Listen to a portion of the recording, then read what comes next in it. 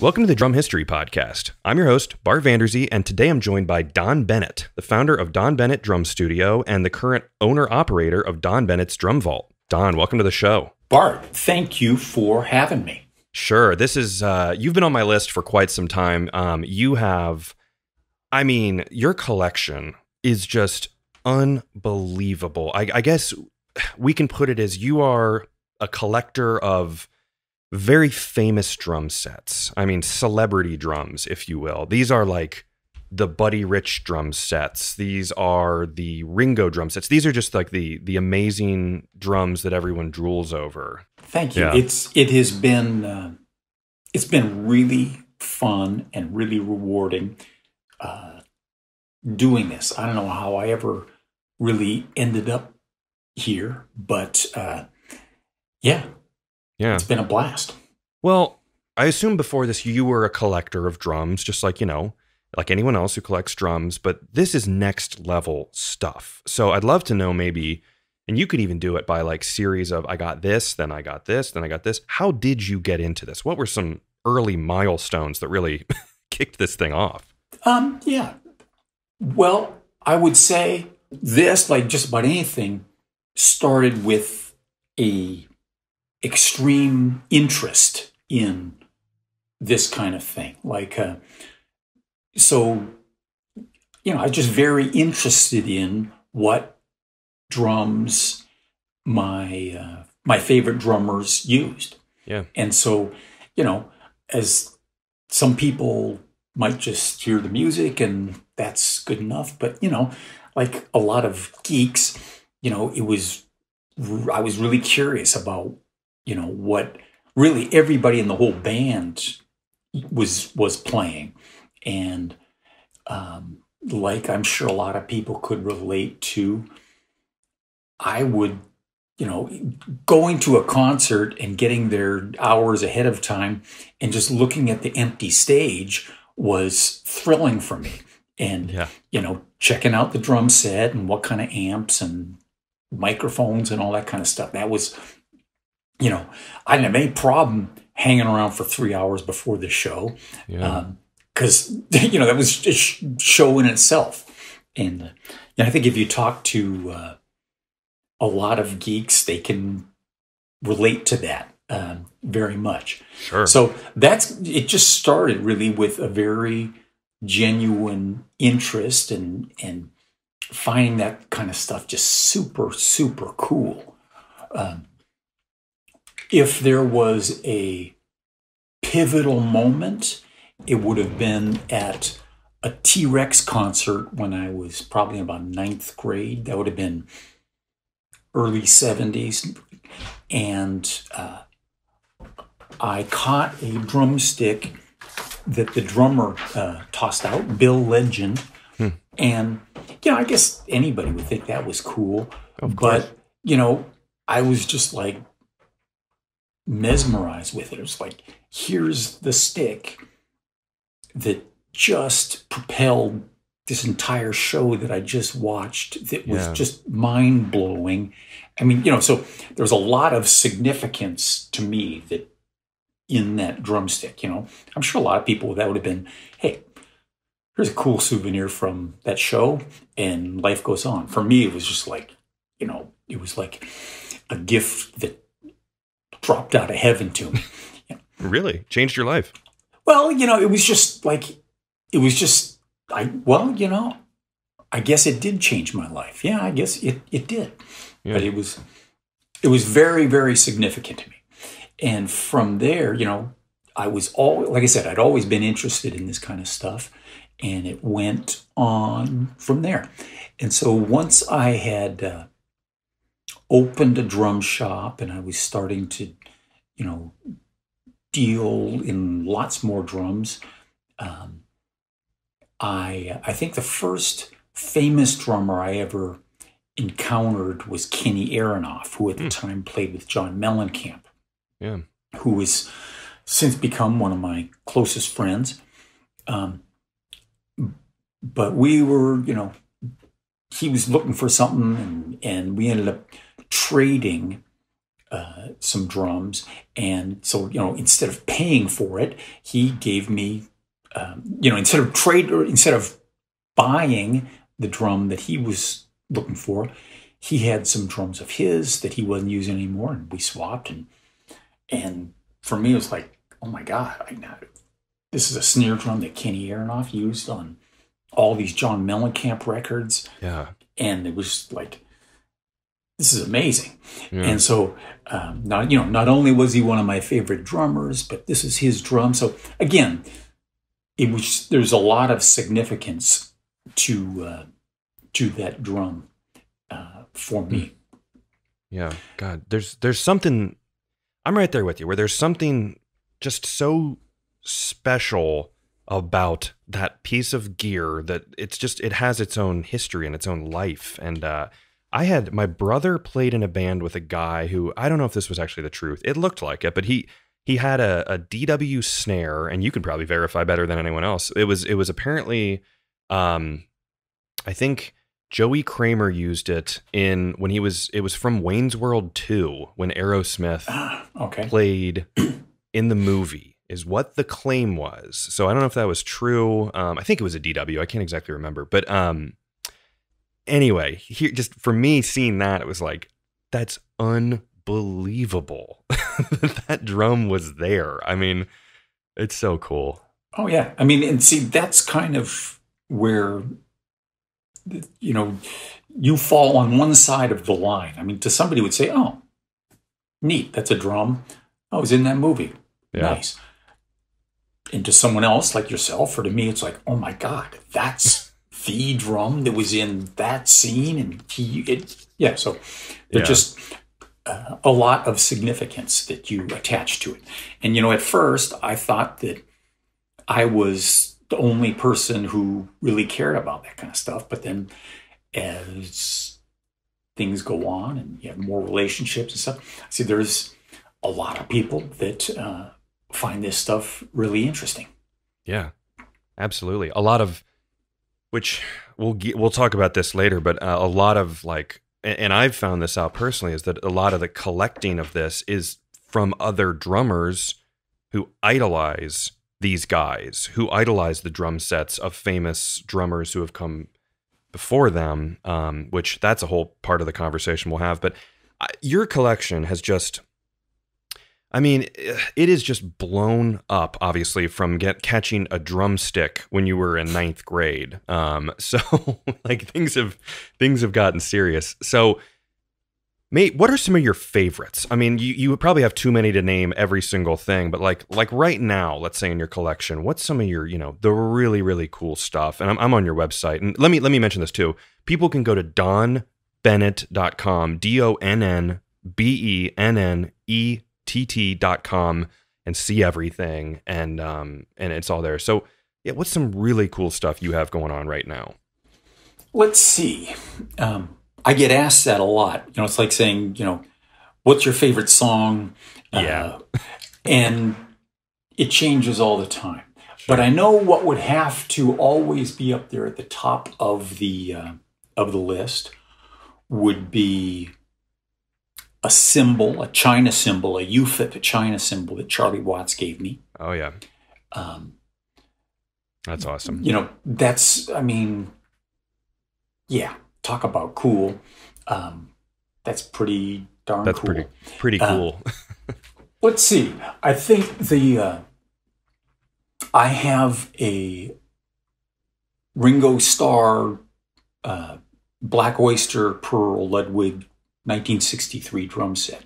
Wow. That was not Ringo's set, but it is literally 100% exactly identical to Ringo's first Beatles set. And so, I mean, that's pretty cool in and of itself.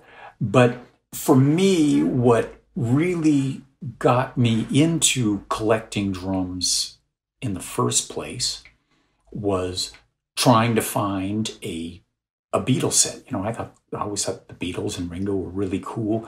And I thought it'd be so cool to have a set just like Ringo's. But um, I never knew all the specific details, of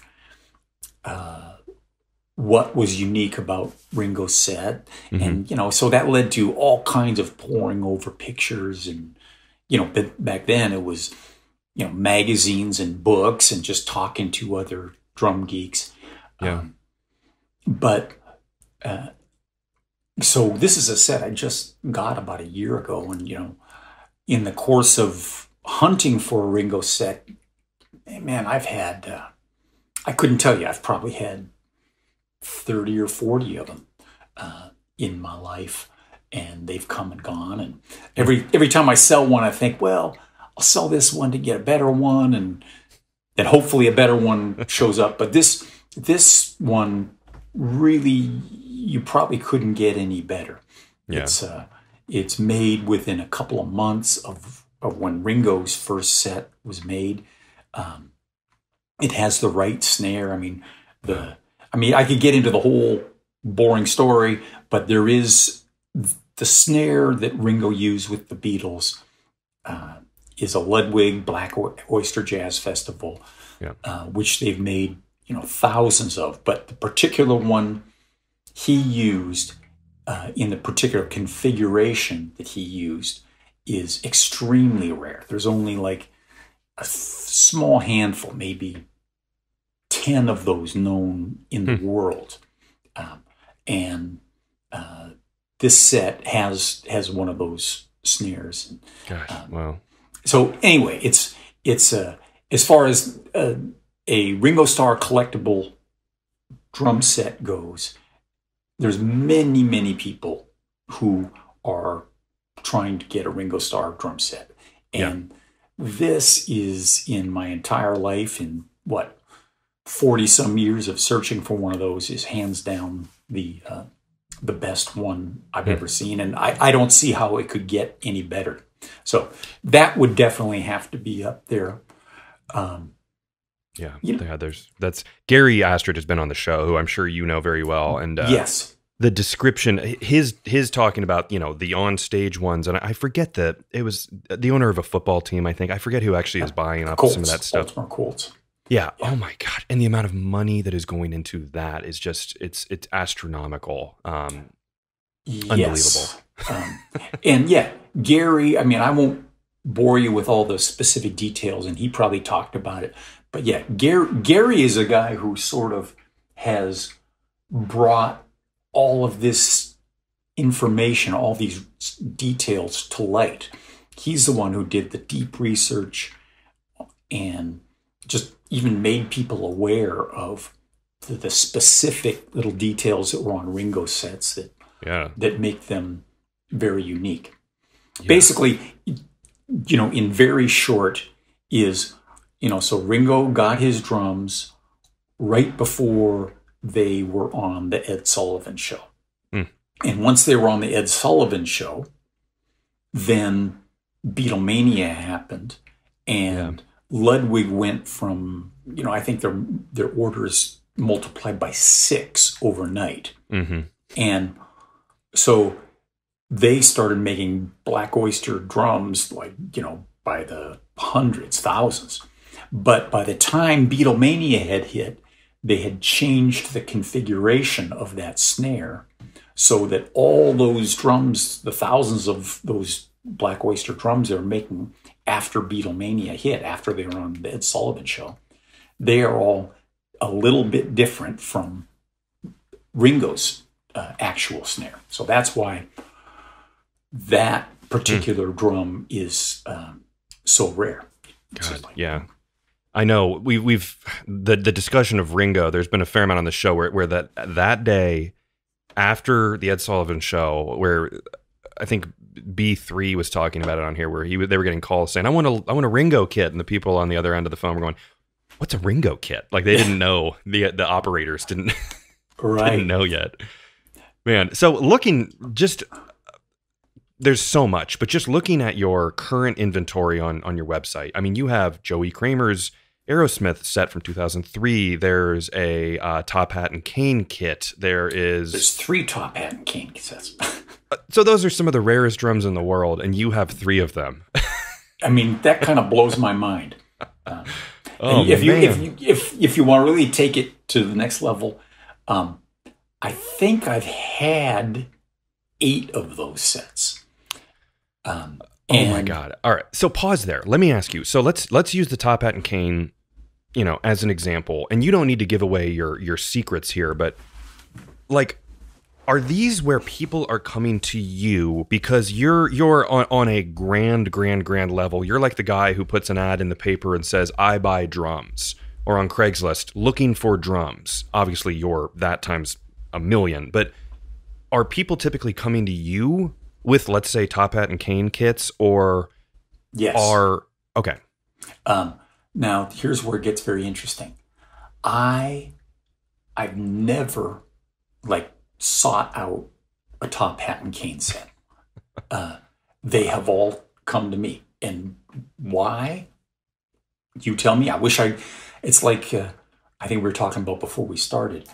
I don't get how this works, but I know it does work, and I don't question it, but I don't, I mean, obviously, I have a fairly high profile, and I've been doing this for, yikes, about 40 years. Mm-hmm.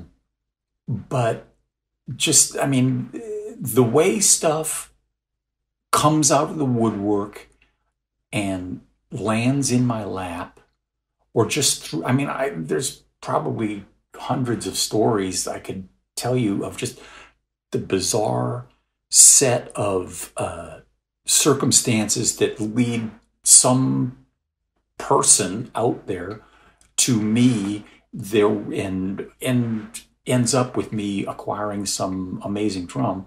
I mean, it just happens over and over and over.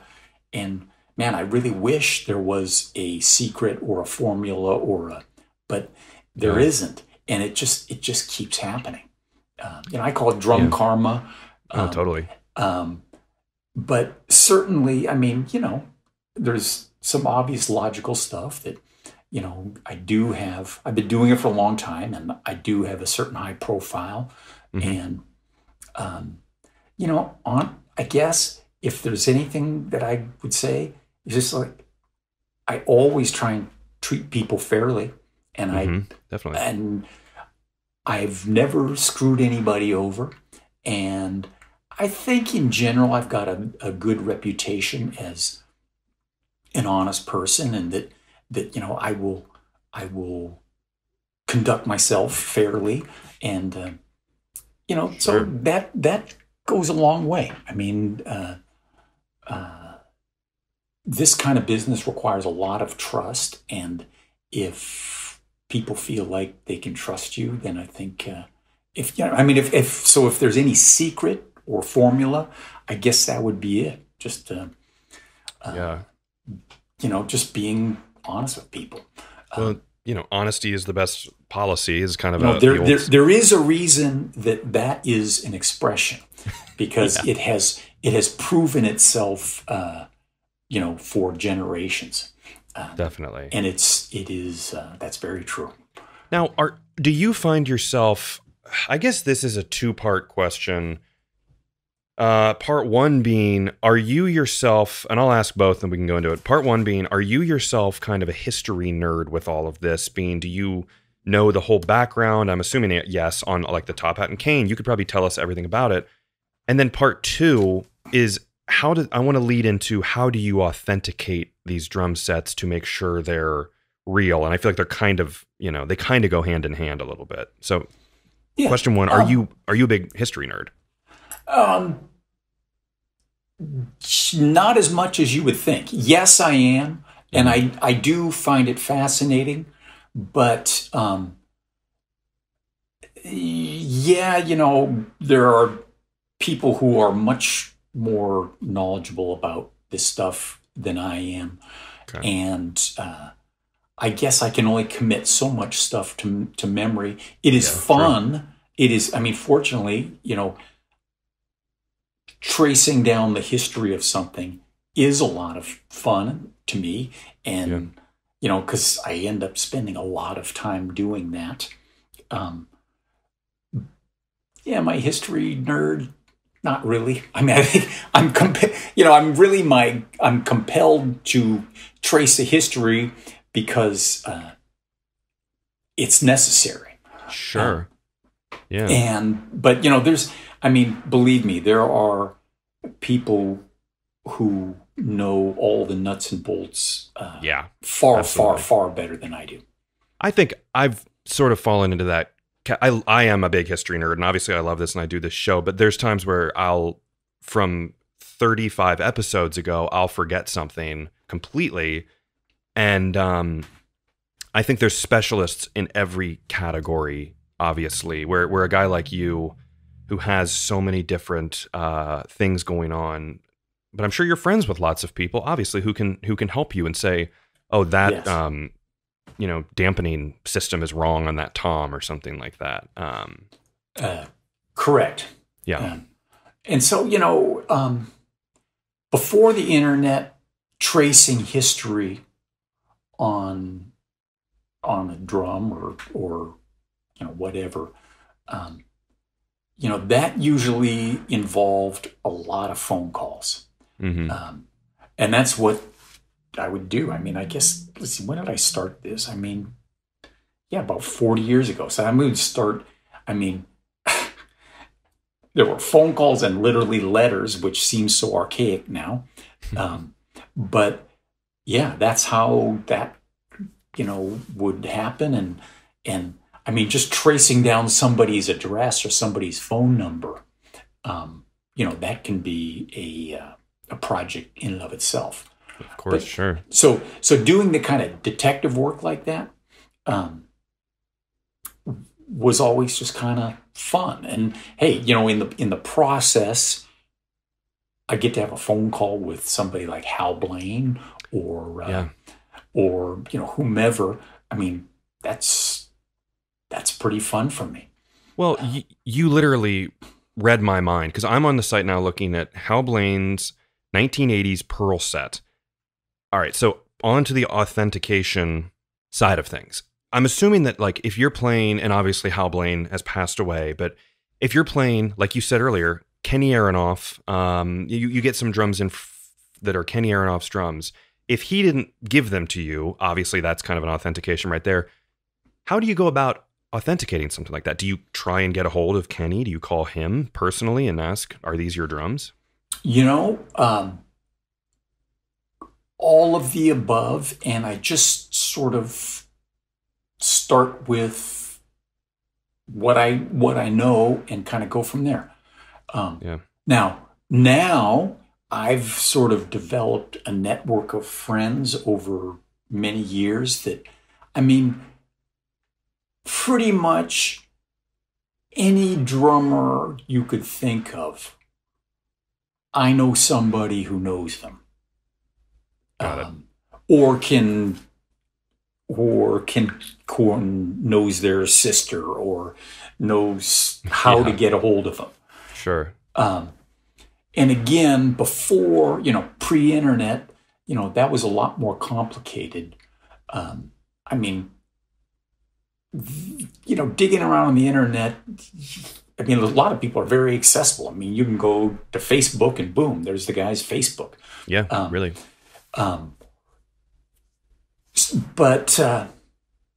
So I think many years of lots of relationships have served me well. So I pretty much find anybody.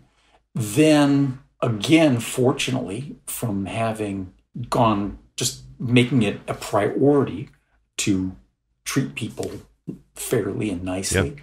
Yep. Once I do contact somebody, chances are they may know who I am, and if either they'll know that I'm legit, or with a little poking around on their end, they'll find out that I'm legit and that I'm going to treat them fairly. Now, obviously, honesty is your kind of, number one. That's not the case for everyone else in the world, as we all know. Have you had any instances where you get something or you come across something and it turns out it isn't what they said it is. I'm sure in your 40 years you have to come across some fakes or something like that. Any experiences like that? Yeah. And I'll give you two examples. One, we were just talking about that Ringo snare, right? Mm-hmm. Yeah. So recently I had a guy call me who said that he had two of those snare drums. And so, he wanted to sell them, and I was interested in buying them, but they're a lot of money. And so I asked if he would send them to me on spec, and which he was glad to do. He sent them, and they were counterfeits. I mean, somebody, whether it was that person or someone before him, had gone to a tremendous amount of work and done a really good job of making a counterfeit snare drum. Wow. There's a lot of, let's put it this way, there's a lot of drums that people have altered or something like that. Yeah. Pretty easy to tell. I mean, really, like in seconds, usually you can, knowing what to look for, you can tell and see if it's legit or not. In this situation, these are drums that are conceivably worth $20,000 each. Yeah, exactly. Somebody had gone to a great lengths to do a really good job of counterfeiting them. And I was literally, I had to get out like a magnifying glass. Wow. And really get into it to see that, they were just faked and trying to pass off as the real thing, which, when a snare drum is worth, maybe $400, $500, $600, it's probably not worth somebody's time to go to doing the work to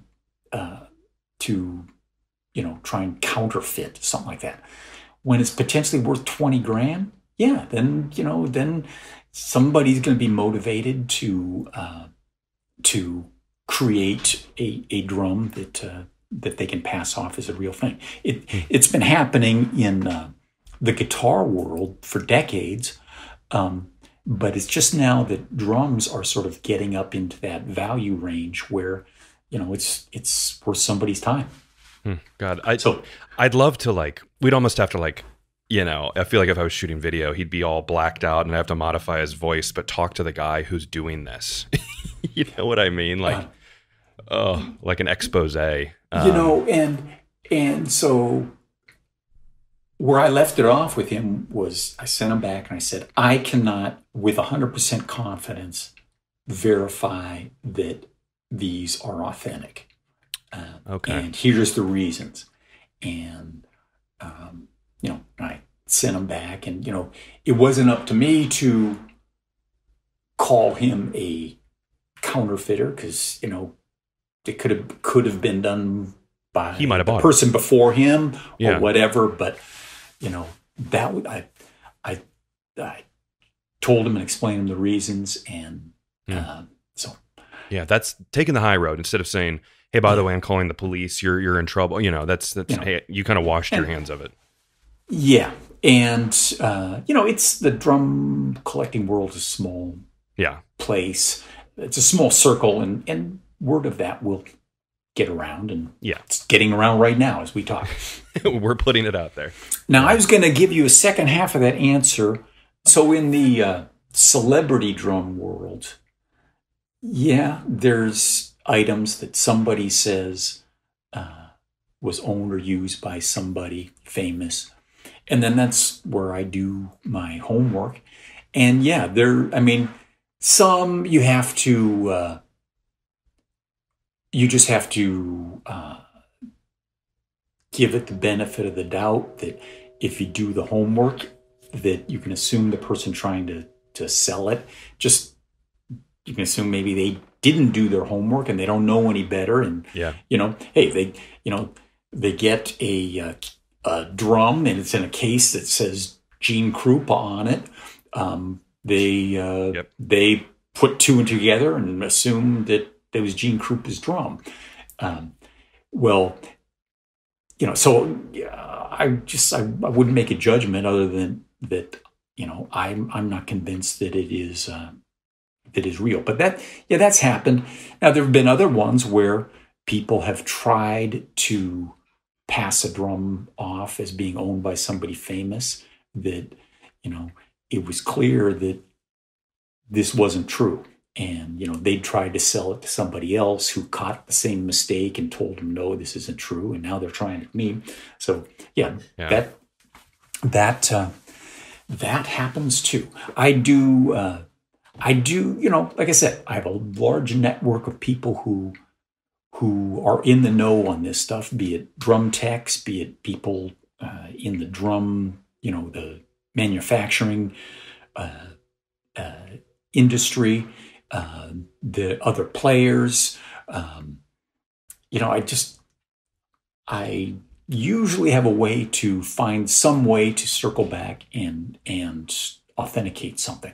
Yeah, sure. Yeah, maybe it's just, you know, on the Facebook groups and stuff, but it seems like, I'm assuming Buddy as well, but it seems like there's a lot, Gene Krupa, there seems to be a lot of like, this was Gene's drums, this was Gene's drum, this was Buddy's drums, this was Buddy's snare. It seems like there's a lot of, maybe it's because they're just so famous and synonymous with drums. It just seems like there's a lot of those. And then you get the guys like Brooks Tegler who are, you sick Brooks on it, and then he shuts it down real quick. Yes, exactly. Yeah. You know, and then there's also, like, you get on Facebook, and I hate to say it, but there's a lot of self-proclaimed experts who will chime in very confidently one way or the other, you know, pro or con. And then unfortunately people see that and they take that as a gospel. And say, well, you know, this guy says that it's fake. Well, you know, a lot of times it doesn't matter because that guy doesn't know what he's talking about. So, you know, that sort of opens up a whole nother can of worms in online chatter that sort of becomes truth to a lot of people. I feel like a lot of people, that's one thing that I've learned from doing this whole process of starting the show, is there's a lot of experts who might not be the correct expert, if that makes sense. There's a lot of people who are very, very knowledgeable, but they might both, like, literally take it to their grave that they are correct, and they have polar opposite beliefs about one thing. It's just, you don't know really who to believe sometimes. You know, and I think anybody, you know, with a little bit of sense can sort of filter through what kind of chatter is legit and what's not. But, you know, there's just those guys who just say stuff online. I mean, everybody's seen it. They just put it out there as, you know, the God-given truth that this is what it is. And they don't know. It's just their opinion or what they think or what somebody told them or what they thought. Anyway, so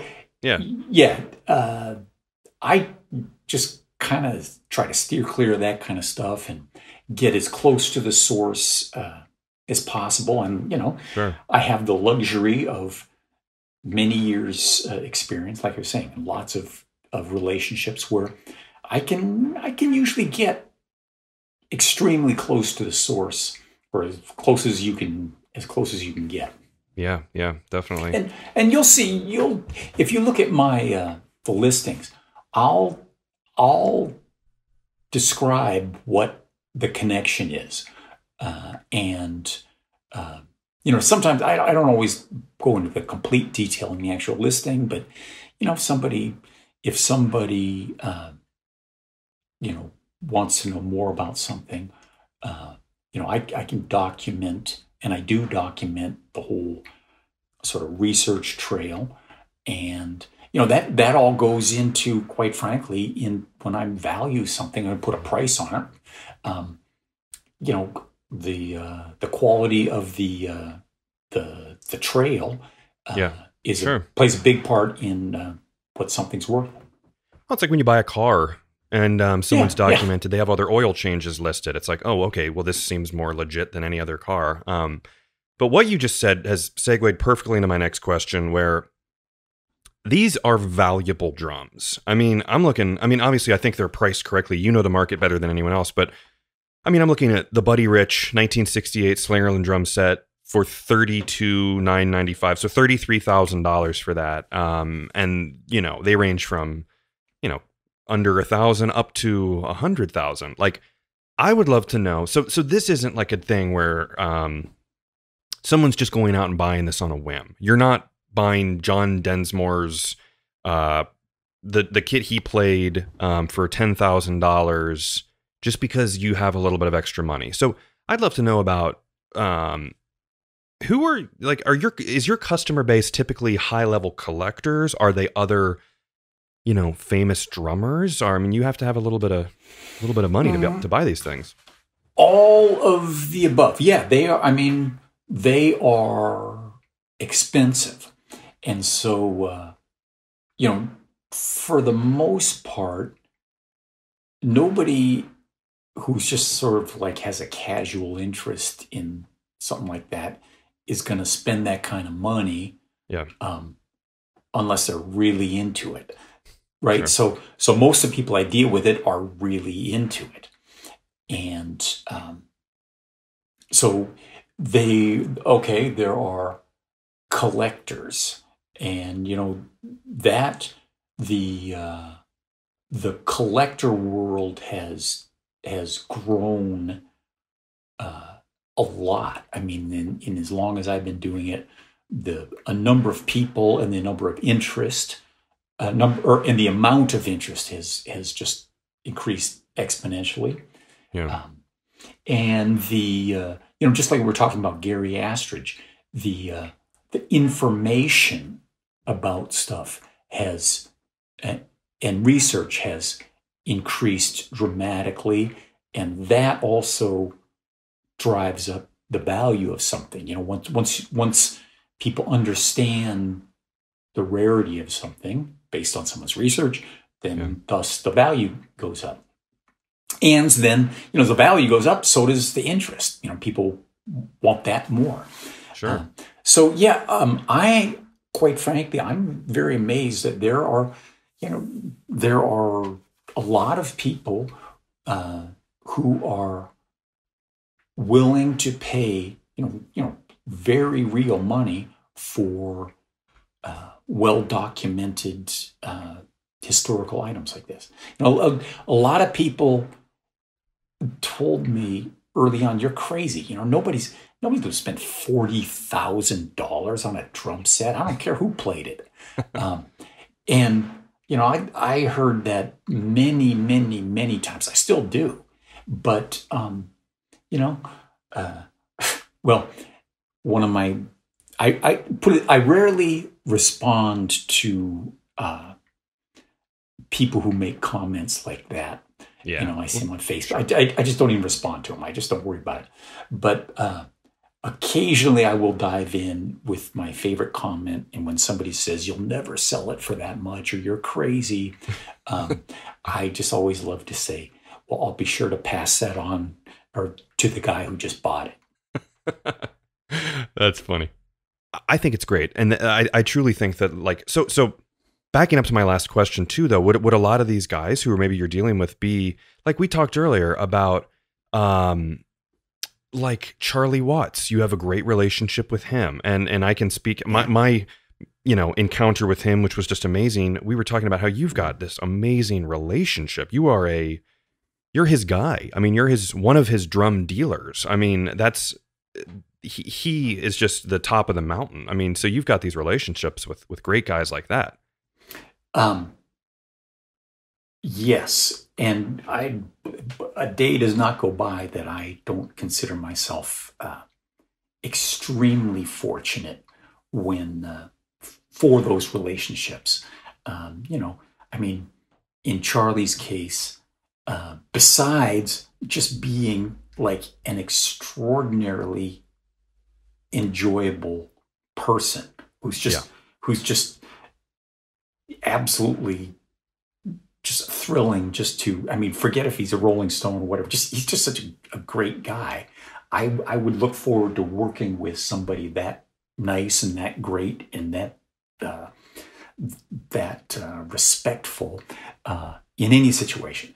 And then, oh yeah, you tag in there that yes, he is in the Rolling Stones, which are my favorite band, and he's my favorite drummer. And yeah, so to have a relationship like that is just like kind of off the chart. And what was it? My good friend Jeff Jonas, who was Ringo's tech, he told me a long time ago after we'd done several deals with Ringo, and he said that oh, I just thought I'd tell you that I was talking with Ringo, and he said, and we were talking about looking for something, and he goes, well, why don't you just call Donn in Seattle? And I'm like, yes. Yeah, I mean, you're like, put it this way. I said Charlie Watts is my favorite drummer, but you know how that goes. That changes with the wind. Sure. Ringo would be right up there with Charlie, and depending on what day you asked me, it would determine what answer you got on that. Yeah. But yeah, to have Ringo saying, yeah, why don't you just call Donn in Seattle? The fact that Ringo Starr knows who I am, that he knows what my name is, and that he knows where you live. Yeah. Yeah. Oh, I think it's so cool. And I kind of feel like this. I'm like, I'm doing the podcast. I just feel like there's so many ways to be involved in the drum community.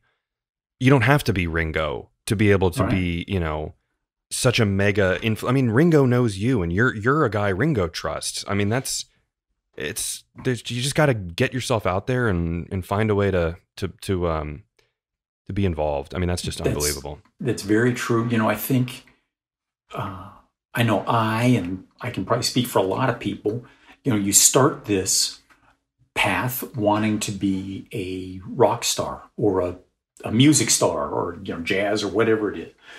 That's where the path starts. I mean, sure.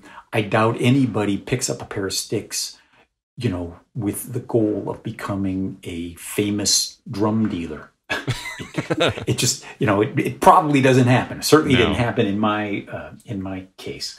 Sure. But, you start on the path and you go and stuff happens, and you kind of continue to follow your path and your interests, and then you end up in this very nice place, which, and you're saying, there's a lot of different ways of being involved in the whole drum world in very satisfying and exciting ways. Yeah. And it just kind of depends on just how open you are to them, and definitely being aware that you can't plan a lot of stuff. I mean, there's no way I could have planned my career. I mean, 2 months before I decided to open my drum shop, I'd never in my life had the thought even enter my mind of opening a drum shop. It's not something I dreamt of or aspired to. It just kind of evolved, and I certainly never had any idea at that point that I would ever find this mega super micro niche of the drum industry, of dealing with celebrity drums and celebrity drummers. That was no plan. It just like practically all of a sudden I found myself with that, just because I was interested in that kind of stuff and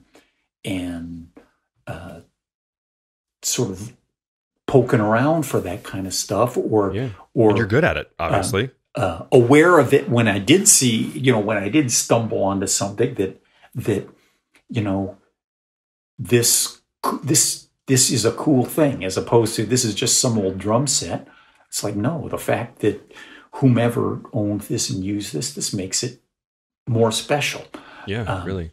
And to be, just being aware of that kind of led me here. But I certainly, it wasn't by any plan or lifelong dream. It just kind of, I just started on the path of playing the drums, and this is kind of, and I just kept following what was interesting to me, and here I am.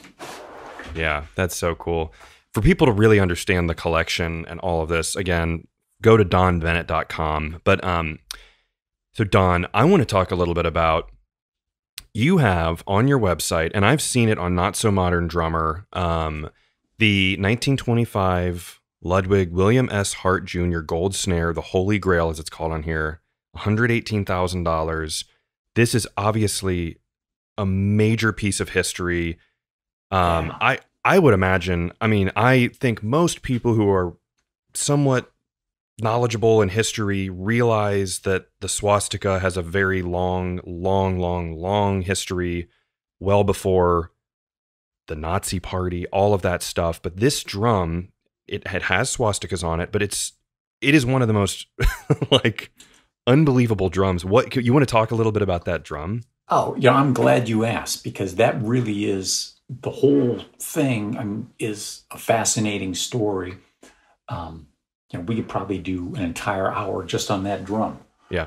For the people who don't know, so there is this 1920s Ludwig snare drum that was made for this guy named William Hart, who was a really famous silent movie cowboy.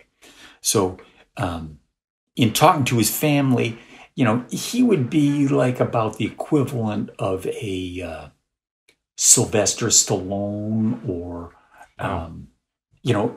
a huge box office movie star.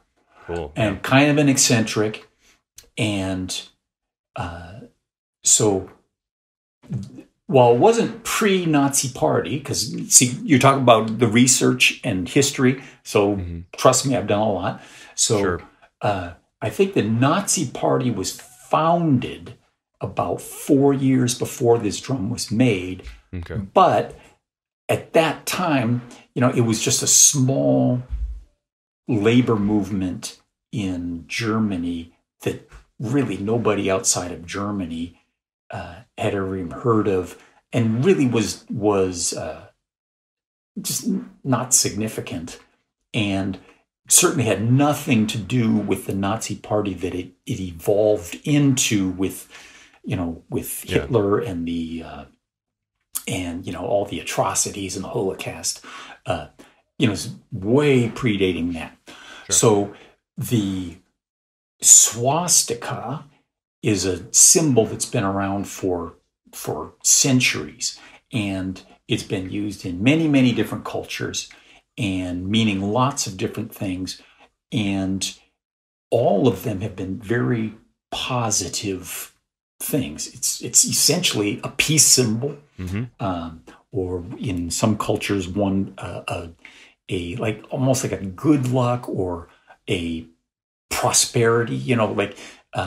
Not just good luck, but a well-wishing of all good things. Unfortunately, that symbol got hijacked by the Nazis, and they did everything they did, and it's become synonymous with, all of the ugliness that they had perpetuated.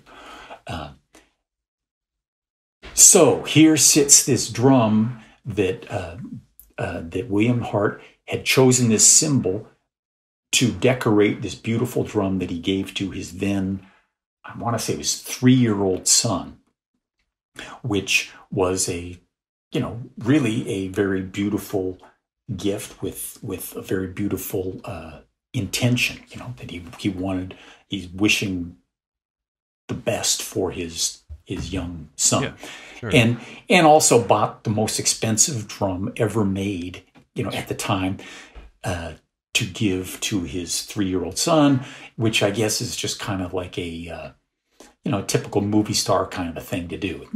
When you get outlandish kind of money. It's just what you do. Yeah. So that drum, of course, the kid was 3, and he, may have hit it a couple of times. It got put away, and he didn't take to the drums, and there it sat in perfect condition. It was just stored. And okay, so meanwhile, in 1925, I believe it was, when that drum was made, it was such a big deal that Ludwig wrote an article about it in their Ludwig Drummer magazine, and it was on the cover of that. And they're talking about this beautiful drum, and again, at the time, swastikas didn't mean anything. It was just it really was like a peace sign. Yeah, sure. Anyway, so the stroke of luck for the whole drum history world is the fact that that drum was documented on the cover of the Ludwig Drummer magazine in 1925. So there it was, and then decades pass, and drum geeks had wondered where this drum was, and Harry Cangany, one of the original vintage drum dealers, just being an historian, he had started years ago, I believe it was in the 90s, trying to track this drum down or find out whatever happened to it, and wrote many letters and calls and came up with nothing. But he did send a letter, and I hope I have the dates right, but I'll go back and look, but you'll get the idea. Sure. I believe it was around 1990, he sent a letter to the Hart family, and they never responded. But they did get it. Somebody got that letter, and they stuck it in the case where the drum was without ever responding. 20 years later, they are moving, clearing stuff. This Hart family had this guy was a eccentric collector, so he had massive collections of just all kinds of stuff, and they were moving. They're trying to sort out all of his stuff. A massive job. Come this drum. They're trying to figure out what to do with it. Here's this letter from Harry Cangany that he wrote 20 years previous. Anyway, they respond to the letter and say, 20 years after the fact, and they say, yeah, we have the drum, and it's been sitting in a case for its entire life, and send them a picture, and it's in perfect condition. And, you talk about a holy grail for a historian.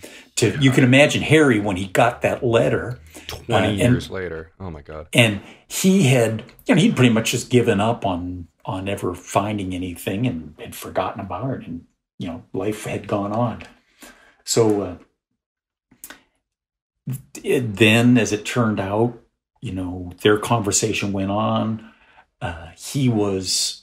or they were interested in selling it. Harry, by then, was no longer a drum dealer and just not really interested in doing that. We had dealings in the past, Harry and I, and, we were friends and had a great time dealing drums. And he said, well, you should call Donn Bennett. He could he's probably the best guy to help you with that. And here we are. So I was given the task of trying to sell that drum. Jeez, and, wow. So on one hand, it is this, most expensive drum ever made at the time. There's probably been more expensive drums made since. And it's absolutely beautiful. And, for people listening, it is all gold. And the whole drum is all gold, beautifully done in gold. And then there are these sterling silver swastikas. There's probably, 40 of them that are applied to the shell all over the drum, plus a beautifully engraved little plaque where he's, he says it says he's giving it to his son with love, or whatever it says. But it's just an amazing looking drum, and it would be the holy grail of all drum collecting, and worth a tremendous amount of money. However, by the way, it is covered with swastikas. Talk about a little hot button. Yeah, that's the one thing that is in the did world. Did I mention it's covered with 40 or 50 swastikas?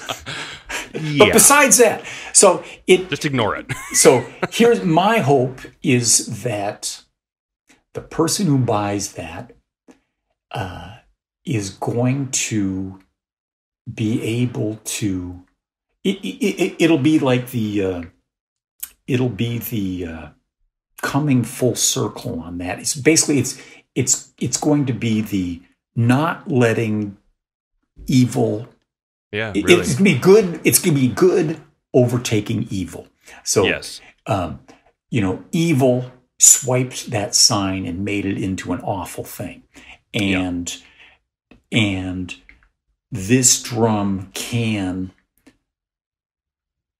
turn that around, or it's like, no, I'm not going to let evil take this beautiful thing and turn it into something nasty.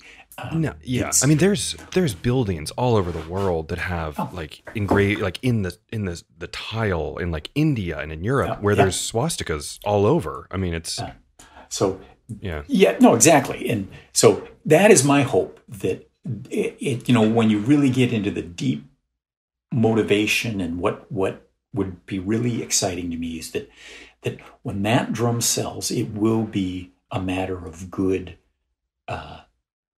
winning over evil. So I hope, and it's going to happen sooner or later, and of course. But until then, there it is. For the longest time, I didn't even list it on my website. I tried to sell it to individuals, strictly by phone calls. And if somebody was interested, then I would send them a picture.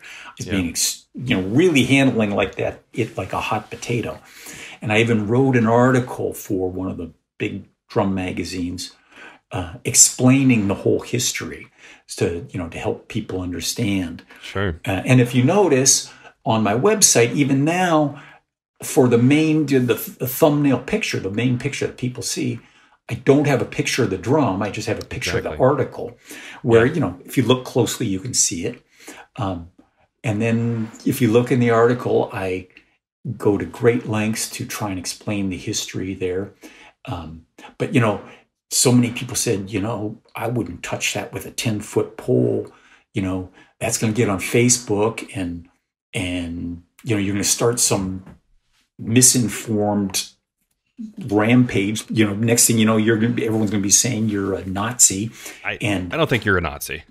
I really, yeah. And it's funny you say that, because eventually that's where I stopped being afraid of it and said, look, you know what? If somebody would have to try really hard to try to paint me as a Nazi or somebody who supported that. And, if somebody wants to create some big fuss, I can't see it getting legs and going crazy. I think, I've got enough track record that and enough people know who I am that they could see BS when they see it. They recognize BS when they see it. No, they're not going to go, man, after 40 years, I never knew Donn was a Nazi. I never knew he was a Nazi. My God, he seemed like such a nice guy. No. Wow. It's a beautiful drum. Everyone should check it out. And I think it's a part of history. So, yeah. And like I said, ultimately, it is going to be good triumphing over evil sooner or later. And, there's a lot of ugliness out there in the world right now. Yeah. And if, that will be really gratifying to me when that happens. And I know it will happen. I mean, hey, any drum dealer who sells a $118,000 drum, that's going to be very gratifying. Yeah. But that will really be small potatoes compared to the fact that this will demonstrate good winning out over evil. Removing the stigma, not giving it the power, the evil, the power. It's diffuse, it would be diffusing the negative power that it basically stole from that symbol. Absolutely. Cool. Well, Donn, I think that's a really cool end to the episode, because I've actually been curious about that drum forever, and it's just one of those, like you said, you look at it and you go, oh my God, but it's a piece of history. So yeah, everyone can check that out on the website. And before we wrap up, I want to tell people, because I know a lot of my listeners are actually, there's a lot of big time collectors who I guarantee many of them, and they're probably people you deal with already, and they can afford a lot of the nice drums. But for guys like me, I think it's really cool on your website how you do have a couple there is a t-shirt section. You can get for like $150, $75 t-shirts that were, correct me if I'm wrong, they were basically like the band shirts that Elvin Jones and his band would wear, and the crew, right? Yeah. Aren't those cool? They're really cool. Those shirts, so, and I'll keep it brief, but when Elvin passed, I bought Elvin's entire collection of drums. And it wasn't really a collection, it was just like what he'd acquired. These are just all his drums, and he never got rid of anything. So he literally had an entire apartment filled floor to ceiling, every room, with his old drum gear. So, I mean, talk about a pharaoh's tomb, a King Tut's tomb. I mean, that was just like, I still am selling much of that stuff, and boy, that's through that that's how I came to know Charlie Watts. Is he bought some of that stuff. I've just got to know dozens, maybe hundreds of drummers, and famous and just otherwise. Just it's been an amazing experience. But yeah, amongst all that stuff were all these T-shirts, and some of them are actually Elvin's actual shirts, and then other ones are the ones that he had made for his band, and he never had like a swag T-shirt. He never sold T-shirts like a lot of bands do now. Yeah, like a merch booth kind of thing. Yeah. So the only way to get one of those shirts was either to be Elvin or to be in his band. And I don't know if you also saw it, but it's worth mentioning because it's another one of these really cool finds, is that in a box in the last transaction I had with Elvin's wife, I'm sorry, is there was a big case full of Elvin's personal collection of his gig posters. Cool. It's like since the 70s. So, he traveled all over the world, gigged all over the world, and whenever he could, he would get a copy of the poster from whatever gigs he was doing, and we just take him and throw him in a box, and that's what he did. And that box got stuck in storage and forgot about, and so I've got this collection of about 500 of his posters, and not only are they cool, really historical posters from, they chronicle, like, I don't know, what would have been about 30 years of his life, but they're his personal posters that he collected out there on his travels. That's so cool. You talk about every picture telling a story. Those things, every one of them has history. And boy, I'll tell you, just every one of them is a can of worms, basically, because, in the little digging around I've done, so I talked to a promoter, and I get in touch with a promoter who was promoting that show, and then he's got a story about how Elvin treated him so nicely, and the gig, or something crazy that happened at the gig, and every one of them's got a story like that. God, and wow. So cool. Yeah, that's the fun stuff that I end up spending my time doing. That's what I do. Yeah. Well, and I think it's cool to say that, just so like people know to go to your site, and that they're not all these, you know, hopefully people can buy, you know, the Buddy Rich drum set or something like that, but you can still get a t-shirt, you know, for I've got all, I do have all kinds of stuff. It's not just $40,000 drum sets. I do try to only deal in really nice stuff. It's quality. Yeah, it's not. I steer clear of the project kind of stuff, because really I just don't have time to do projects anymore. Sure. I've just had the really good fortune to be able to sort of specialize in sort of the really nicest stuff out there. I'm very fortunate. It is the nicest stuff, man. Well, so everyone can go to, like I said before, Donn Bennett, DONNBENNETT.com. You can see everything there, and just keep up with Donn. And man, Donn, I want to just thank you for taking the time to share the amazing story about these drums and all this stuff, and your background. And hopefully we'll be able to hang out when the drum shows actually start back up again after all this craziness is over. I sure hope so. And I didn't realize how much I missed that stuff. Yeah. But I really look forward to that. And it's worth mentioning also. So for, I don't know, 5 or 6 years, I was writing a column every month called Time Capsules in Drum Magazine. Mm-hmm. Now, they stopped publishing recently, and Modern Drummer picked up the column. And so now it's called Donn Bennett's Drum Vault. And every month I do a story on some item from my collection. And so, that whole column, first with drum and now with Modern Drummer, that was a lot of fun. And, there's that word again, keep being historian, but writing those, I really had to go and do the history and get it on paper.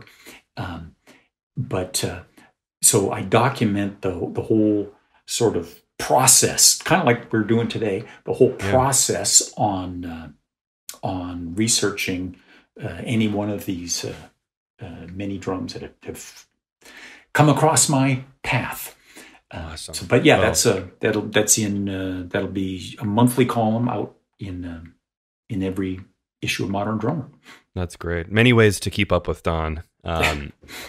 So cool. Well, Donn, thank you so much for taking the time to be here. And like I said, everyone can go to DonnBennett.com and check it out. So, Donn, thank you very much. Hey, Bart. Again, thank you for having me. And hey, this was an afternoon well spent. I love talking about drums, and I could probably keep this going for another few hours.